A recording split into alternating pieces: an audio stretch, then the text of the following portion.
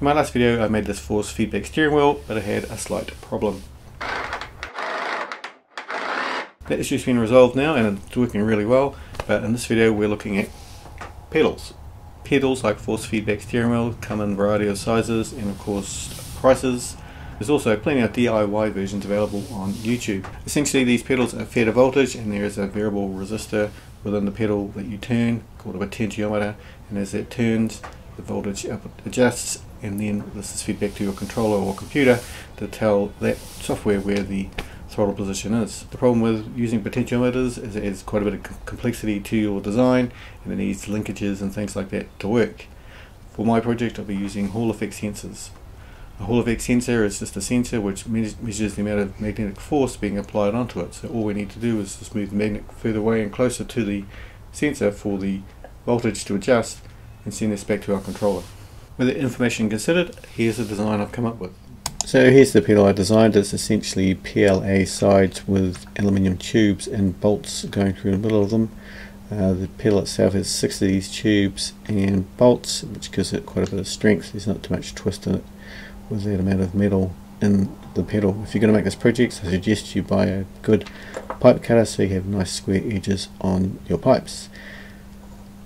Push the pipes over the top of the bolts going through to one side, but before we bolt it together we need to put on this magnet holder. This magnet holder holds the magnet parallel to our Hall effect sensor. So we just pop that on the bottom tube, and then we need to get a spring. So the spring I managed to get off these cheap clamps from the hardware store, so I just smashed out the rivet and grabbed the spring. It's a pretty beefy spring, so it's going to be ideal for this project. Screw that onto the bottom of the pedal, and that's the pedal part pretty much done. The rest of it is just building the bottom half, of which we need to put the Hall effect sensor in. So the sensor just slides into this keeper, and we need to just push that flat because it is sort of polarized as a north and south pole, which it will detect, and we just want that nice and flat. Make sure the pedal is moving nice and freely. Chuck in our wiring harness and connect it onto our sensor, and then all we have to do is put the pedal face on and we're ready to race. Hello. So I have unceremoniously just drilled these pedals into this bit of plywood. They're all made up now. The S-tails and everything will be available in the show notes if you want to make your own. But I just want to show you the software when they're swapping between the screen capture and this during this section. But I just want to show you how to calibrate these pedals. So the software needs to know where the minimum and maximum is, and the developer of the firmware on the steering wheel has provided this tool to do it.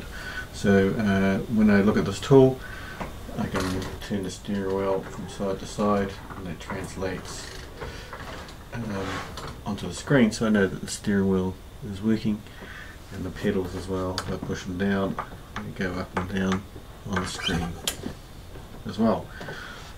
So when I first put them together, the software had no idea what was maximum and minimum for these pedals. So there's just a auto cal button. Just click on that and little things go haywire, and you push your pedal in and it works out the minimum and maximum based on the minimum and maximum voltage coming out of the pedals, and it's 12-bit resolution, so it's quite high, so it's very sensitive. There's all sorts of stuff on this which I have no idea of, and this is new to me, and I don't know what any of these other things do, but I managed to get it working. So developer, if you could make a idiot's guide for the software, like what everything does, that would be awesome. But let's jump into our program. We've got the steering wheel here and it's fixed. If you wanted to know what was wrong with that, one of the keen viewers pointed out that the drill will have a hammer function in it, so when it gets any load it'll start hammering the nut or whatever you're trying to do undone. And I just removed the spring that was in there and replaced it with a plastic collar, and now it doesn't slip anymore. So you'll see shortly that all that noise we had in the original video is now gone. I'm not going to show you video of me pushing the pedals while I'm driving. Just assume my feet are pushing on these pedals, and you'll be able to see on the screen as well what's happening. So I'm using this Live for Speed game as it's free for the bit that I'm using anyway, and the developer suggested it. I have used the pedals on a game called Beam NG. Maybe your kids know, or you know what that might be. And I'm just trying, it works. I'm just trying to find some other games that'll work with it as well. But we'll start driving and you'll be able to see what's happening.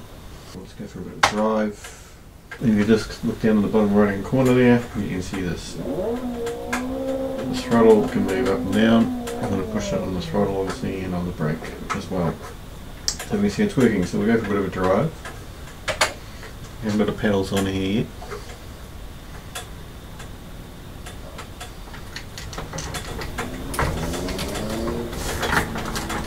Wheel wants to pull itself around like any normal car, but it's going straight.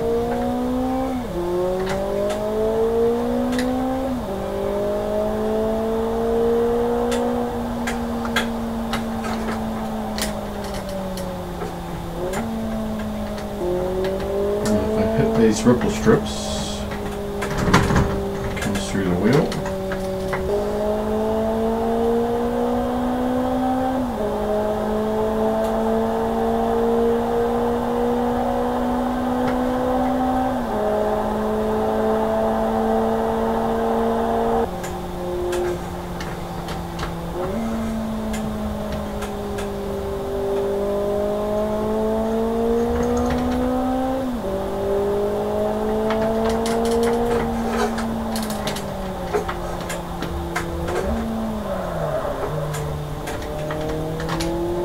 Okay, so those pedals work awesome. The steering wheel still needs a bit of fine tuning. I think it's pretty coarse. I'm worried it's going to strip the gears inside the gearbox. And there's lots of dials and things we can turn up and down to get it to work properly. So in the next video we'll be working on that and on pedal shifters. I'm Batman.